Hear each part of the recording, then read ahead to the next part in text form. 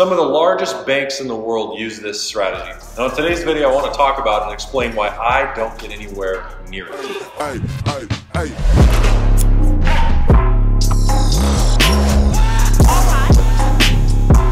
For Instagram, follow I got it. Hey guys, what's going on? My name is Patrick Kenney. If you're new around here, what we do is we talk about how to make money, how to trade, and how to make better financial decisions at home. And on today's video, I want to talk about the Martingale strategy, doubling down, if you will, on your Forex account. And so first things first, I want to explain to you that this can work, but you have to have extremely deep pockets to make this work. Hundreds of thousands, if not millions of dollars are needed in order to make this system work. However, I have people ask me all the time if it works. And I want to explain to you today why it's difficult to make it work. So first things first, people like to call this Martingale. And this is very commonly used in expert advisors and Forex robots, algorithms, softwares that trade for you. And in a nutshell, what it is when a market is dropping and pulling back and dropping and pulling back and dropping, what is happening is the algorithm or the person is entering in the market. Say they buy it right here with $1. They buy it. Then the market drops against them again. They buy it, but this time with $2.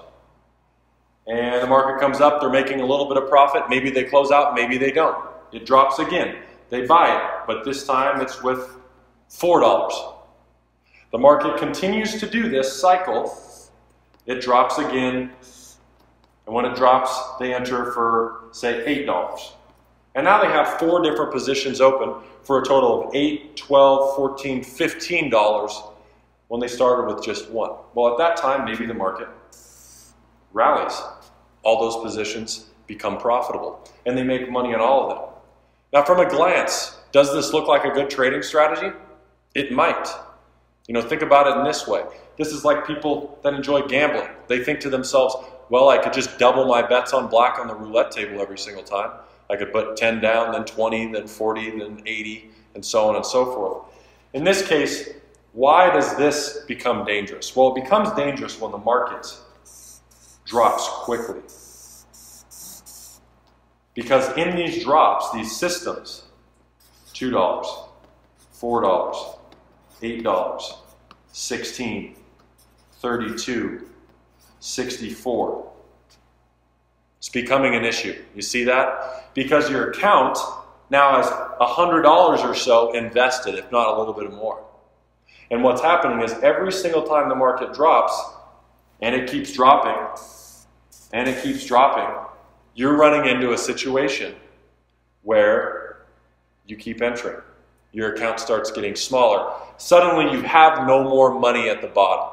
So think about it. You've entered here, here, you're out of money. If you're out of money, you can't hedge your bets. You can't bet larger down here. Since you can't hedge your bets, the market could keep going or it could reverse. Doesn't matter. You have no more money down here. Anything down here is losing you money until you get back up to that entry line. And if you're not getting back up to that entry line, if that market just keeps going, what's going to happen? Think about it this way. Right now in the real world, the Dow has been at all-time highs. It has continually gone up and up and up and up. And I can tell you, hundreds of times people have come to me and said, Patrick, when do you think it's reversing?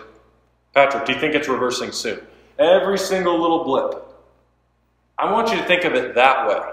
What if a person was using this sort of strategy, shorting the Dow? We're just reversing this now. And he enters short, short, short, short. You're betting that something is going to reverse in a trending market. Remember the saying, the trend is your friend. When the market is rallying, you better be buying with it. When the market is dropping, you better be shorting the market. We all have what's called falling knife syndrome, and I'm going to tell you a little bit of story to wrap this video up.